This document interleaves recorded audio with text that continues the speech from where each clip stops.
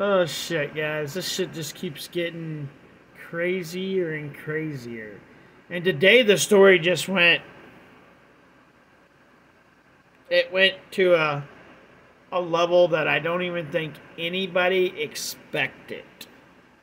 Like it went beyond like his mother being a piece of shit scammer that has 7 million accounts.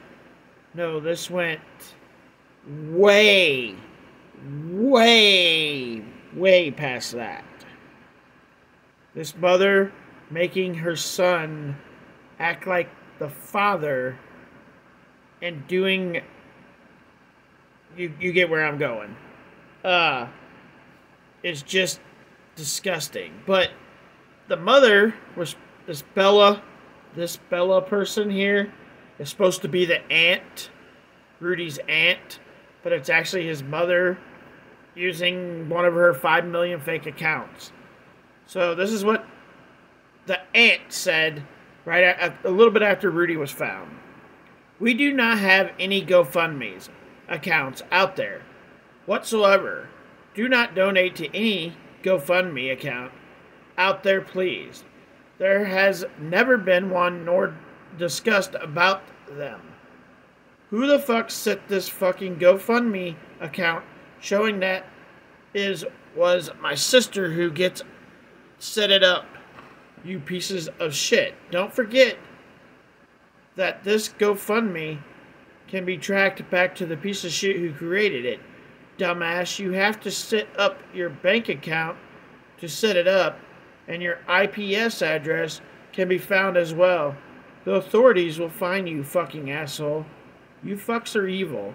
We are retaining an investigator. Your asses will be caught. I promise you that.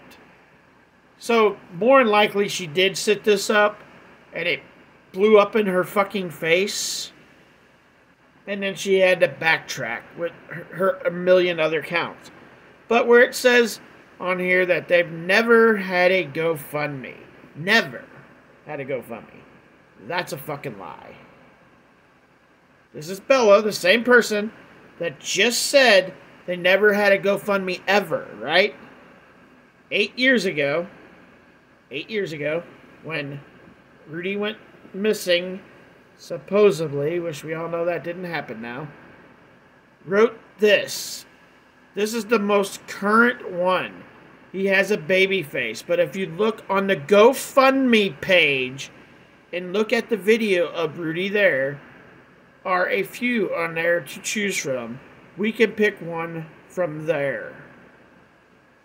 And then she shows a link to, guess what? A GoFundMe.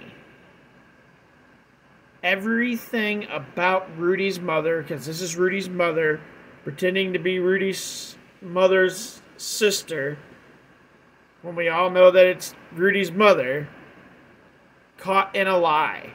Here she is saying there's never been a GoFundMe. Here she is showing you the link to the GoFundMe.